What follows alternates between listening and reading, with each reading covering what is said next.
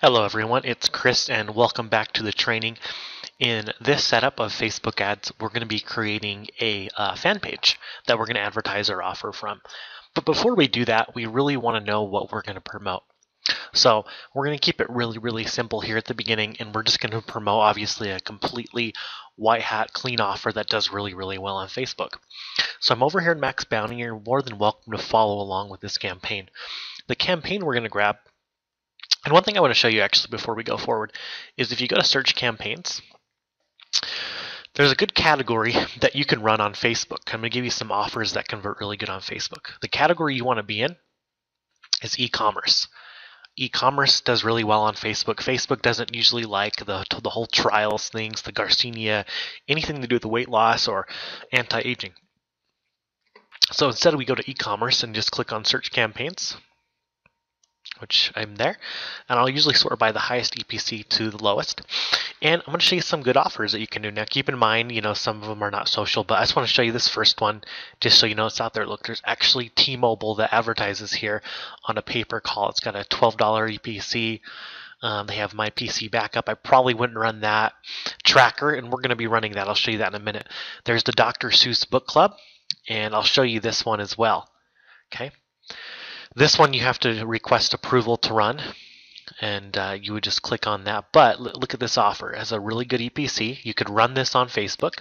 Let me show you the offer. This is one that does really well on Facebook. In our other accounts, we do have it actually approved and running. In our demo account, not yet. Basically, the user gets 4 books for just 99 cents. So they're enrolling into a subscription, and they pay 99 cents today, and this company is going to pay you $10.40. So very simple. What you would do is you'd use a picture of like the cat in the cat in the hat, or even the Grinch in your ad, and then you'd make an ad copy saying get 4 of your favorite Dr. Boost books for just 99 cents each. So very simple, and I'll probably even show you how to set that up as an example. So this is something that you can run, and it's a clean offer. All right, we're going to go back, and the offer I'm going to first set up with you guys is this tracker campaign. So what tracker is, it's basically a really small coin-sized device, and it lets people track their items with their mobile phone. Now this does extremely well. Look at the network EPC. Let's look at the landing page. And yes, we can run this on Facebook. You can run this in search as well. And this is what it looks like. They raised over $1 million on Indiegogo. There's a video. So this is a great campaign. We're going to run this. So that being said, the first thing we need to do is create a fan page, which is what this video is about. So we're going to go ahead and create a page, and we're going to make it relevant to our offer. So you're going to choose a category. I usually go under brand or product, and you're just going to choose a category that's woodwork. So it's going to be electronics.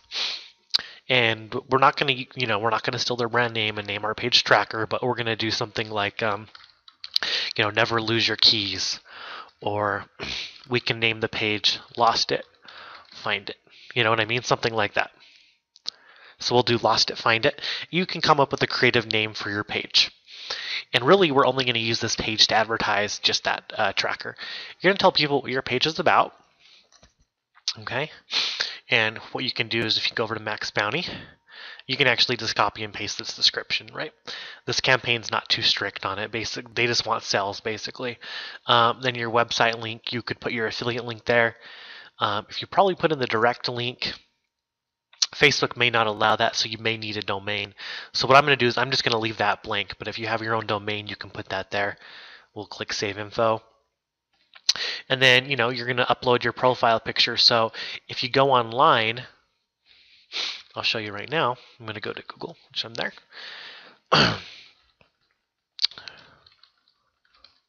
We're going to just do tracker. And go to images.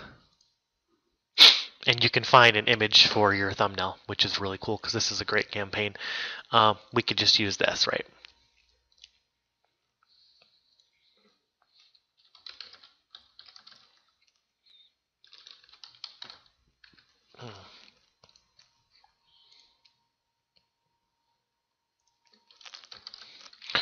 And I'll go ahead and put that in there right now. Okay, and you do want to, make your page. You want to do as much with your page as you can possible. If you don't want to leave it incomplete, because then your visitors that come to the page may not have as much trust.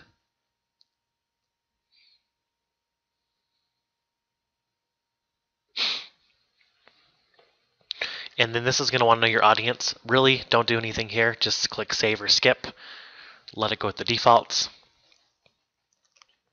And I would add a cover photo too. So once again, go to Google Images, add a cover photo. So you're just setting up and prepping your fan page. What you want to do is add a cover, add some content. It's going to kind of give you a tour, but that's the basics. And then what I would probably do next is, let's go back to our Facebook homepage, since we're going to be creating it anyways. Let's go ahead and create a page.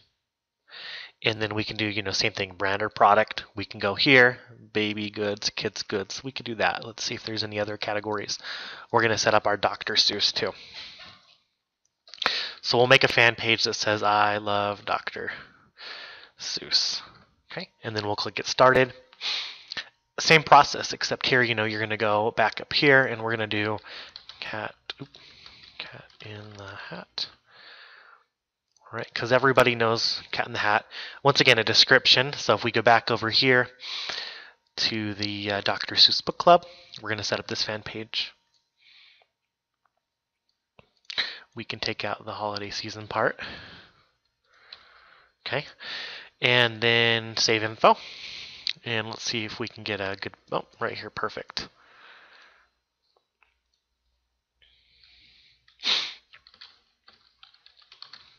So you can see how these would work out. You don't have to deal with shipping or anything like that. Customer completes the 99-cent purchase, and then you get paid $10. And if you set up your ads the right way, it's pretty easy to accomplish that. Okay, so we'll go ahead and get that uploaded. Same process next. And you're going to just finish designing your page the way that you like it. But the more complete, the better. Filling out the little information. We'll go ahead and click on save. And we have our 2 pages set up that we're going to be doing offers for. So that's the basics of setting up your fan page, getting them prepped. It is better to do niche specific fan pages than it is to go broad. I mean, you could make one fan page and name it like cool, awesome stuff and run a lot of different ads. But it's better to get niche specific, because then you have a really tight fan base of people who love, for example, pet owners, and then you can market other pet products to them. Where you kind of have a general thing and you start spreading it out, then you don't know who likes what. So that's just one thing to keep in mind. So I do like going niche specific. For every thing that you do, create a fan page just for that product. It's just one simple step. You'll tend to get better results. And the great thing about that is when you create lookalike audiences, you can create a lookalike audience off that fan page to find new customers. Where if you were to do, a broad fan page with a lot of different interests there, it's kind of hard to find targeted customers. A good example is if you're running a Harry Potter campaign, you're trying to find more Harry Potter customers. If you created a niche specific page, you then could create a lookalike audience after you run enough traffic to the page, and Facebook will be able to find more customers relevant to you. So keep that in mind, and I will see you in the next video.